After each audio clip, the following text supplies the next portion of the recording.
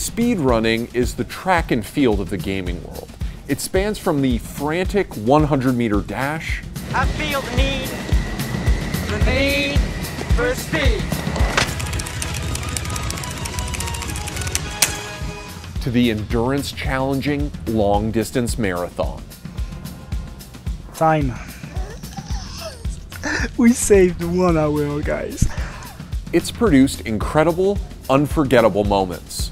We have managed to raise, time to look down here, $2,122,144. Thank you so much.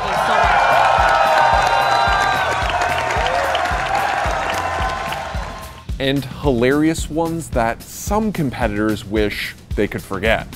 All right, that puts me into the wall, and I zip through here. And die. Bullshit! That has never happened before. But where did this gaming niche begin? Well, ever since 1980s arcade cabinets were able to record high scores, players have been obsessed with pushing the limits of what we thought was possible. And as video games became more and more popular, that obsession with being the absolute best at a specific game began to find its way into mainstream media.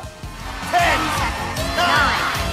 8, 7, 6. Get the score! Give me the score! 3, 2, 1.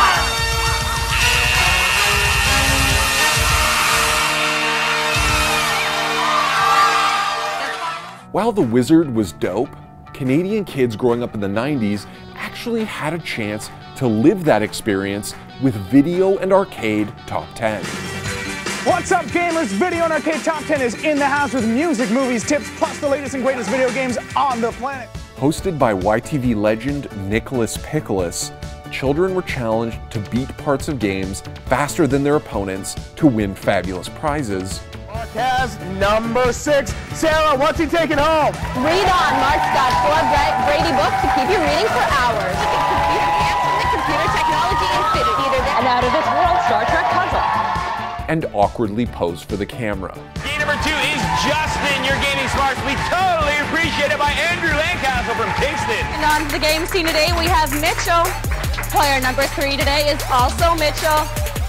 But speedrunning as we know it today really took off in 1994 with Doom. The creation of the LMP Hall of Fame, which produced Doom honorific titles, eventually led to Compete-N, an online database that preserved demos of the game's most impressive speedruns and kept track of those records. Over time, the success of Compete-N spawned similar sites like the Speed Demos Archive and later Speedrun.com, which expanded into a wider variety of games. But speedrunning has grown a lot since its humble beginnings on obscure, hard-to-navigate websites of the late 90s and early 2000s. These days, most people know about the community through events like Games Done Quick, a twice-yearly speedrunning marathon that raises millions of dollars for charitable causes. Speaking of which, now would be a good time to read some donations. Josh, no one is donating. Wow. Wow. GDQ draws thousands of viewers on Twitch and is often the most popular stream on the platform during the weeks in which it runs. And since 2010, the event's altruistic cause and its appeal to gamers' nostalgia has helped to raise the profile of speedrunning. And these days, you can bet your ass that there's a speedrun for pretty much any game you can think of. From the dumpster fire stuffed into a cartridge, Superman 64. So this might not surprise you. You can go out of bounds in this video game. This is a very finely crafted video game. There's no problems whatsoever. This is intended. To Burger King's stalking simulator, Sneak King. Right. I know when I see who's feeding me, I just don't want them to feed me. Like that's. Well, if it was him, you probably wouldn't want any food from that guy. Would you want some random dude in a costume to just like shove a burger in your face? I would totally want a random dude in a costume to shove a burger in my face. And every game has a variety of speedrunning categories. From simply beating one as fast as possible, to achieving 100% completion, to avoiding glitches, to tool-assisted runs. Okay, now this is an important part of the run. Josh needs to provide a word-perfect delivery of this next line. Speedrunning itself is a brooding fuck! Again.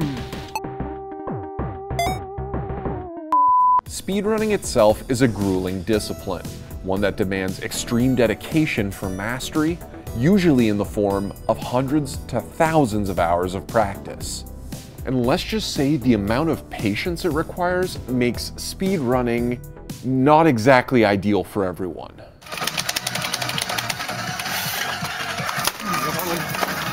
Fucking love to do. Oh! Yeah, look what I did. Like, I probably shouldn't even play again, because shit like this will just happen again. Like, look, that, fucking that, fucking that. Oh, I should probably fucking quit this game. Look, I fucking put my head through my wall. Why? On top of being able to keep their cool, speedrunners need the endurance to last through hours-long runs, and the unshakable self-belief to overcome insanely difficult challenges.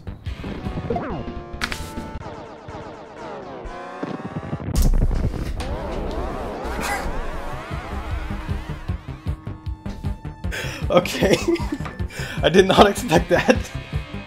And of course, let's not forget the creativity to come up with new ways to break your favorite games. Okay, Worcester said that you can walk through walls. I saw it in his run, so let's give that a shot. Oh, cool. Hold on, it's Celadon City. This is where he gets the fresh water to beat the game. Oh, what? Okay, well, there's water here, I guess. Okay, so that's actually a pretty major glitch that was discovered quite a long time ago. It's called the Duke of... Oh, yeah. Okay, so soft locking the run earlier costs a bunch of time. We're gonna try and make it up by doing the what is death skip.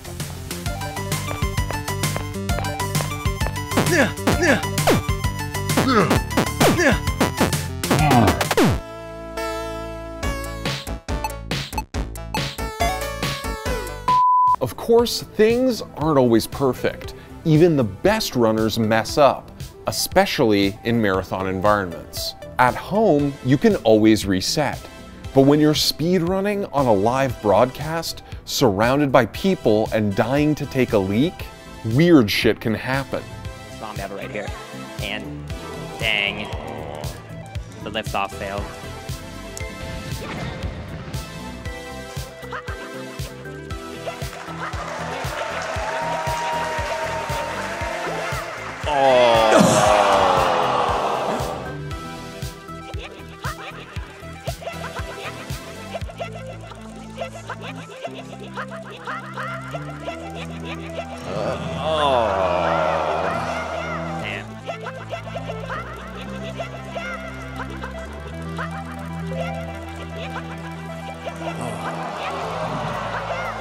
Alright, let's do it this time.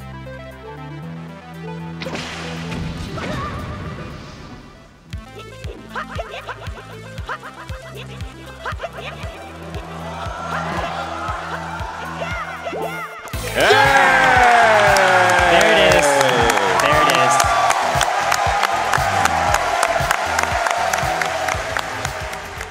Speedrunning can be a pretty temperamental art. You're either able to fully manipulate the game's RNG, or you're entirely at its mercy. And while some games are completely skill-based, there are others that require more than a little luck. Please, Lion. Come on. Come on, Lion. Oh, Do it! Come on. Yo, come on. yo, yes! Come on! Come on! Come on! Come on! Come on, we can do this. Please, Come on. Lion! Please! Got this, Come on, Lion! Come on, Lion! Do it! Got this! Go! Go! Okay, no! Okay, Come on, right. Snake! Please, Snake. Kill it! Kill it, Snake! Oh no. my god! No, Please! no! No! It's moments like that that make watching a speed run so exciting. Seeing someone walk the razor's edge between setting a new world record or suffering devastating failure is enthralling. Unfortunately for speedrunners, there's not really much in the way of head-to-head competition. Organized leagues and tournaments just don't work, as some of the most interesting and complicated runs can be hours long. The goal that we have to reach is $250,000. So if we can do that by about the 3.5 hour mark, I'm going to be showing off something really cool within the game. I think you guys are going to like it a lot. So But speedrunning can be a riveting spectator experience. It's entertaining to see people bend your favorite game over their knee until it snaps in half and all the weird glitches flood out.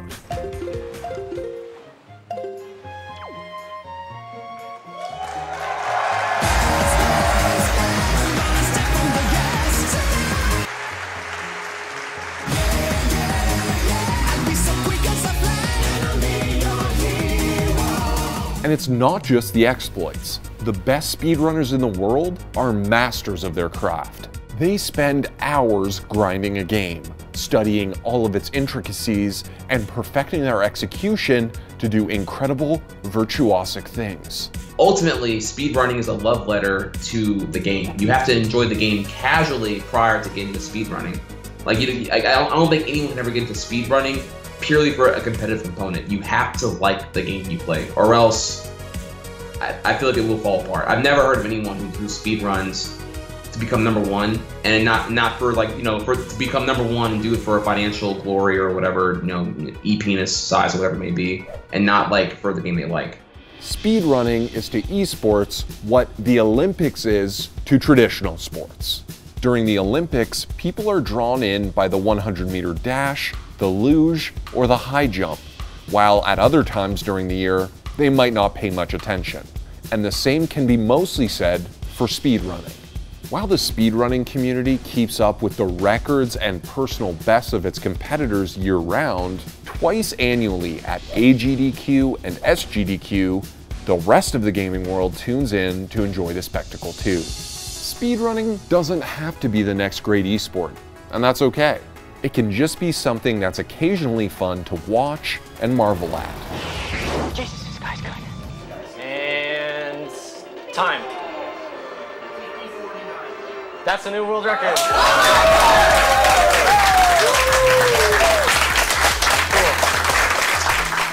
And time. I'm Josh Burry, and this has been my speedrun of What is Speedrunning. How'd I do? 12 minutes and 11 seconds. Oh, bad. Not bad. Not bad, but not a series record either. Yeah, I don't think we're ever gonna beat PogChamp. Ba-na-na-na, ba-na-na-na, ba-na-na-na. You're not gonna come in? You weren't gonna come in with the